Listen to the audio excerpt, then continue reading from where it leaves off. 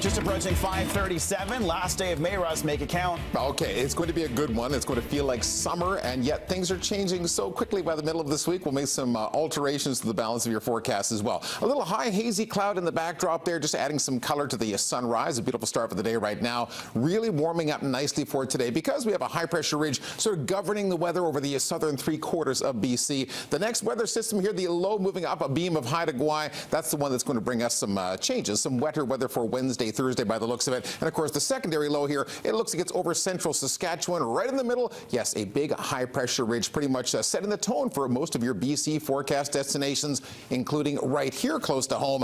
Let's see what's happening so far. In the Fraser Valley, it's dry, it's relatively mild, a bit of a breeze blowing through Chilliwack, the temperature 13, Mission 11, Maple Ridge 10, and it's fairly clear out there. Now on the coastline, we're hearing reports of a little bit more cloud cover. Your valley temperature soars to 26 degrees in the sun this afternoon, so really warm further inland. I think for the central part of Metro Vancouver, maybe 24. And right on the beaches, you know, heading down to the Dike in Richmond, perhaps out towards English Bay, we're talking about 21 degrees later today. Here's your current temperatures. They're around the 10-degree mark, and it's just partly cloudy out there. Should be a lovely afternoon, 24 degrees in the city center with more sun than cloud in the mix, and then a change of pace starting tomorrow. So we're sort of hurrying in the next weather system, if you will, getting here late in the day Wednesday. I think the wettest spell is actually during the night, Wednesday night. So late day showers tomorrow, raining through the night, tapering off Thursday morning. The sun does make a cameo appearance on Thursday afternoon, and it gets better and brighter after that. Have a look at the numbers in that weekend forecast. That's not a tease. It is going to be scorching and sunny for Saturday and Sunday,